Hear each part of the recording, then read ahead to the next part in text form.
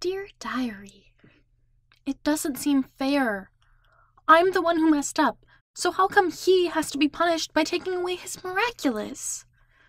Granted, this also means I should be giving up my miraculous too. Is it really any harm if we hold our secrets like this? I mean, besides the obvious and unfortunate torture scenario, but what's the harm?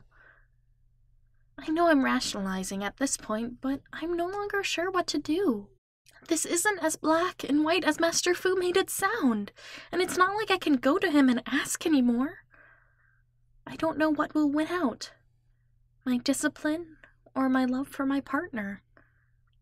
I'll write again tomorrow, Diary. Marinette.